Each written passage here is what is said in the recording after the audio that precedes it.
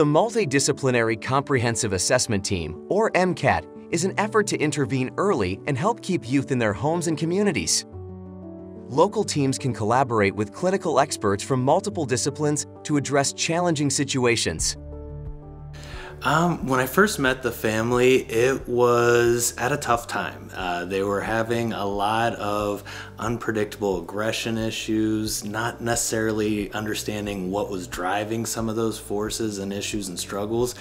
And they were at a point where they had trialed so many things over the years that they weren't sure what was going to work, and they were honestly questioning their ability to maintain his support in the home.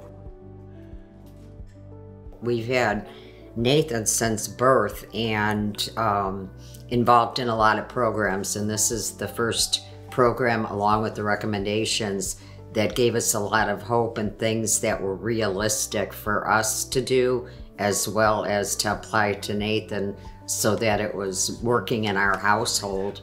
Breathe in, go to the next one, breathe out. Good job. In. I think the biggest concern was that safety piece, safety for themselves when there was physical aggression involved in the family from Nathan's and some of his responses, but also for his quality of life, both here at home as well as in school and in the community. And those concerns kind of are what set the tone of where our focus was going to be around building on safety and safety skills and independence and how to better communicate your needs to others. And that was really where I think on day one our focus started. How do we stay safe?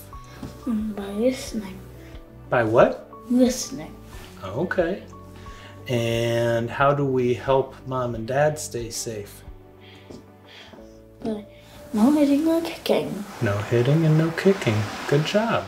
This program really helped because it bridged so many of the glaring gaps of what was going on and didn't just give a name or a title to something, but just kind of very multifaceted and dealing with specifics to do with behavior, his ability to understand and function, and then to empower us to deal with him effectively. Yeah, and what I kind of got out of it, when Steve would explain, we would tell him about our problems and what he was doing versus what we were doing. And you would go, oh, that's classic. And then you'd kind of explain that to us, which made sense. Before that, we weren't thinking that way. So that was a great help. You want to tell them what this one is? Pretzel. The pretzel breathing. And what do we do? If it kind of makes sense to you and you're willing to commit, this is the first thing that we've ever done or experienced that there was hope, and that you can't say 100% it works because it's an ongoing thing, but there's so many positives to it. Yeah. And that if something's not working, you got somebody to fall back on and to help you to go to the next level or to talk to somebody else, but to get some answers for you.